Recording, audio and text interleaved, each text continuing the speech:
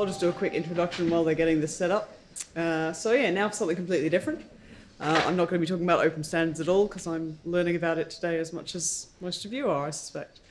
So yeah, we're just going to talk about another different success story involving the Banyule Bushland Management Department and digital monitoring of our works in the field using the Konekt software. That's there. And there it is.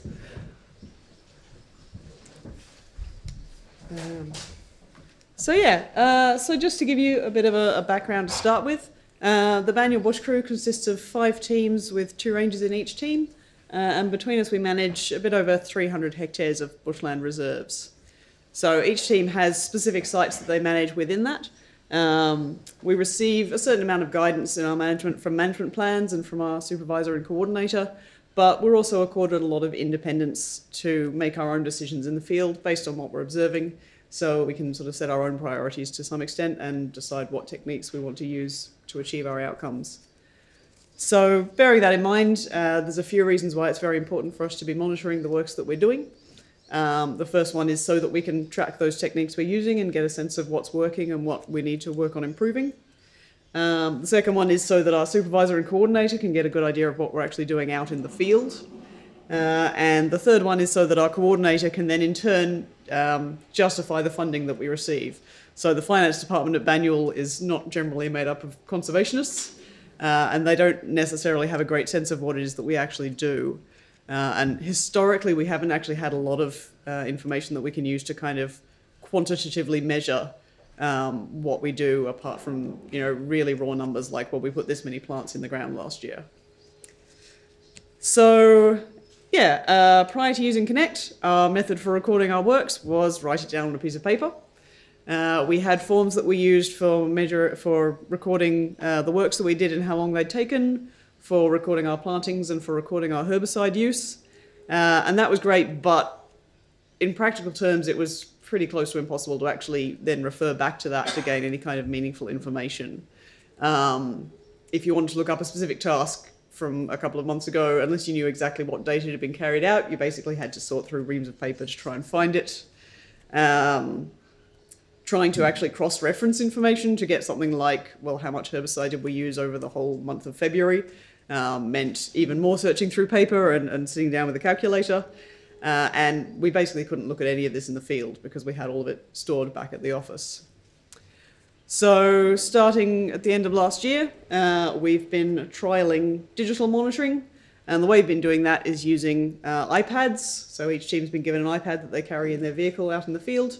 And on the iPads, we've got the Konekt software, which looks approximately like that. So the Konekt software uses the iPad's GPS to keep track of where we are in the field so that we can easily find the site that we're working at. And then we use forms within Konekt to enter the data we want to enter about whatever task we've been doing.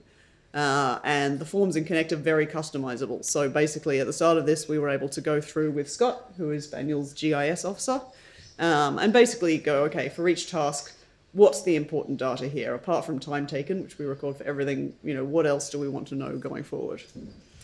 There's also a notes field in each form so that you can write down anything else that you think of on the day that seems important and relevant.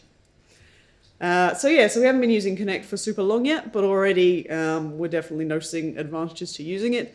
And the big one is how we're able to then view the data that we collect. So we have a couple of options for that. One is viewing it in Konekt in this sort of format. So this is a zoomed out view of all of Banyule. You can basically see... Oh, sorry. We can zoom in on some. Whoa. So yeah, so basically each of those little connections of green dots gives you one of the reserves we've been working on. The areas are works that we've done that take up an area, and the dots are sort of specific points where we've done works that we didn't think we needed to record exactly where we'd done them. We just say, well, okay, we were in this area doing this thing. But the other thing we can do with it, we've got it hooked into the Exponair software package on our desktop computers. And from there, what we can do is filter. So we can say, all right, show me all the works just for this site, or all the works just for this date range, or other filters. And we can export that information or that data to Excel. And once we have it in Excel, we can start doing searches and doing sorts on the data. And that lets us get very sophisticated with the kind of questions we can ask of it. So, for instance, we could go, all right, I'd like to know how many man hours I spent on this particular task at this particular site, or I'd like to know how many litres of herbicide I used on this weed in 2016 versus 2017, or, you know, for this site, show me all the different species of plants that we've put in the ground over the years we've been recording. And so, yeah, that gives us the ability to produce some really sort of organised information, which is fantastic for giving us a much clearer picture of past management at the site when we want to look at things like, well, what techniques have we done and how has it worked? It's great for when we want to report back to our supervisor and coordinator. We can easily produce reports to show exactly what we've been doing. And it's fantastic for our coordinator when he wants to then report back to people in council who fund us, or even to the public, in terms of being able to give a much broader view of, here's exactly how we're spending the money that you're giving us, here's exactly what we're spending our time on. So it's important to note that a lot of this is really in potential at the moment. It'll be a lot more useful once we've been using it for a few years and we've really got a few years of data that we can coordinate and look through. But in terms of immediate benefits, I've certainly noticed that using it in the field makes it a lot easier to get a sense of what's actually going on and not sort of relying on fallible human memory. So, for instance, if we go back to a site and we're noticing a particular weed is dying off, it's really easy to go, all right, which herbicide did we use here again? Or, you know, exactly how long ago did we spray that? Because I can just pull out the iPad, it knows exactly where we are. I can just look at all the list of works we've done there and find the relevant one very easily. So yeah, I'm finding it really fantastic for that. It hasn't been without challenges. Like any new technology, there's been an adjustment period as we try and get used to the new skills required to use it. And the initial setup takes quite a bit of technical know-how, so we would have been fairly lost without Scott for that one. And another tricky aspect has been really trying to decide what information we needed to collect via the forms. So we made a few mistakes early on, things like not actually including herbicide mixes in the lists of possible herbicides that we use, or trying to record the weight of the loads that we take to the tip in whole tons. But yeah, basically we got around that by having a month of field testing where we were using Konect in the field, but not actually keeping those records. So we were still recording on paper, but it gave us a chance to trial it and sort of find out what worked and what didn't. And we're still checking in on a monthly basis to go, all right, are we having any issues? Is it something we can resolve amongst ourselves? Is it something where we need Scott to update one of the forms or add something new in there?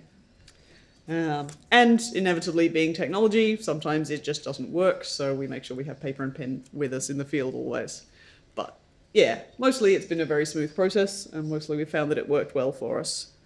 So yeah, it's been a very positive outcome, and I think it's worth emphasising that we really are just getting started with this technology. So at the moment, we're only using it to monitor our input into the sites, but it has a lot of potential for monitoring outcomes as well.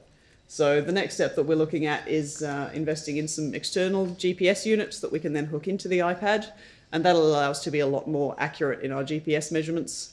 And once we've got that, then we can look at monitoring individual species, whether they're significant indigenous species or significant weeds, and getting down to the individual plants or to the areas covered by a particular species, so that we can track changes to size and population over time. And yeah, we hope that'll let us build up a much clearer picture of what we're actually achieving with the works that we do.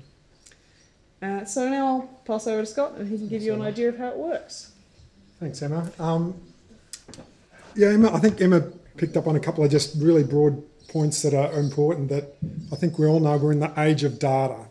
There's so much data in the world now. So Konect's all about making location important and collection of data easy. We'd been working with this firm for some time, but there's other people in the marketplace. I'm not here to sell Konect, I'm just here to sell the idea. This just happens to be the product we use. What I'm going to do is just get into our test system, so I can just go through and create some data for you. And I'll get into my Bush Crew demo.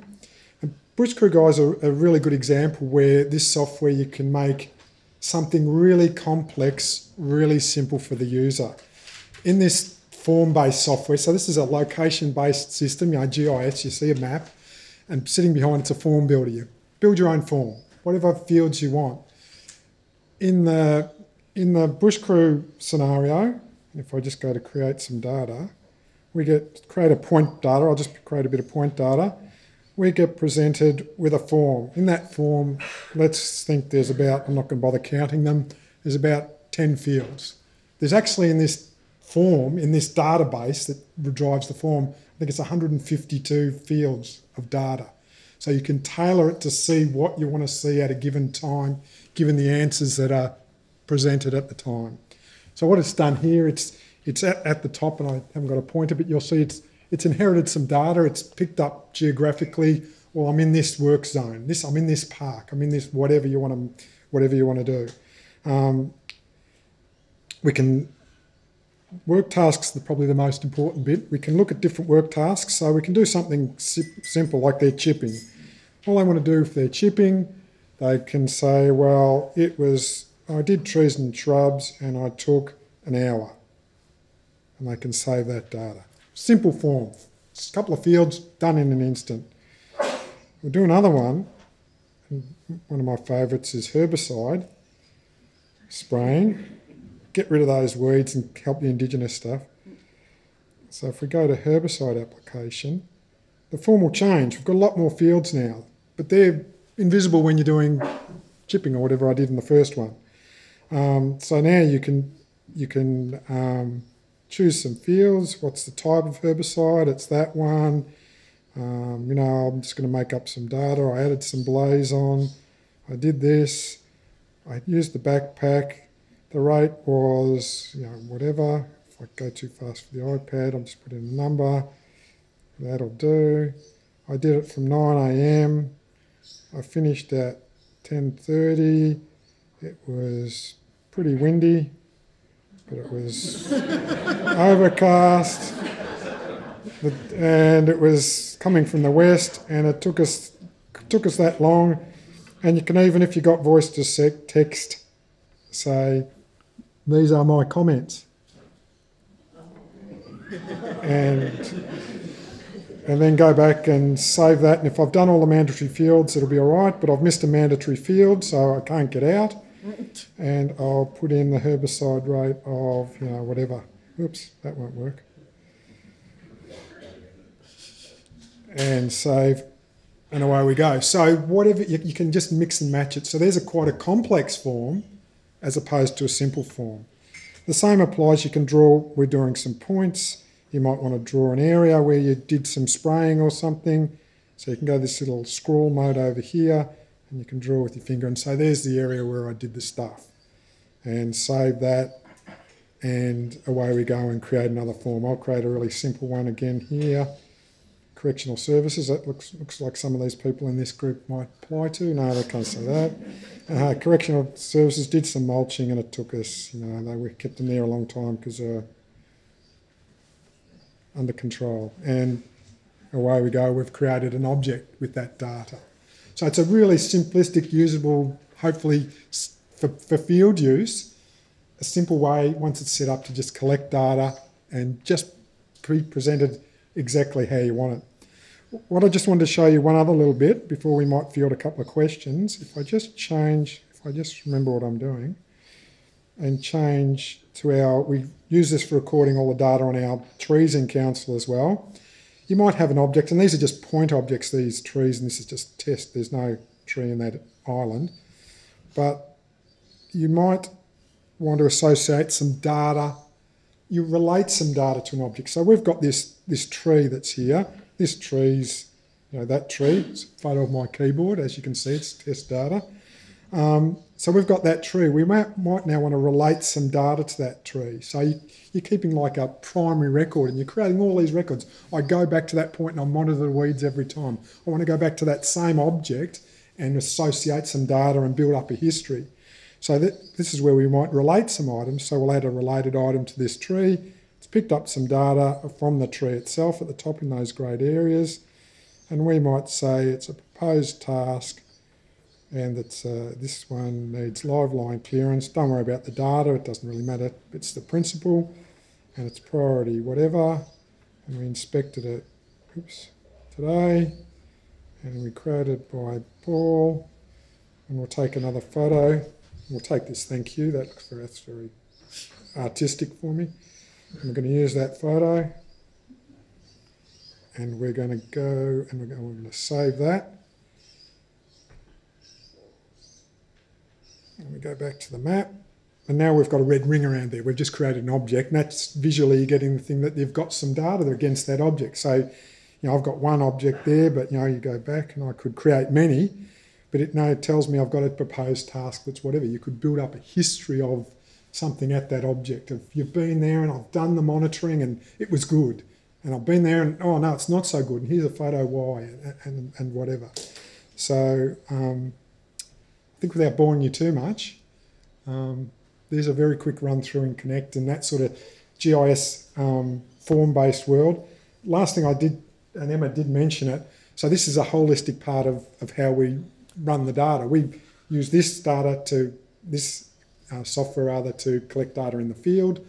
We then put it out to the organisation or groups of the organisation through a desktop GIS. So it automatically feeds overnight. It's got a download process.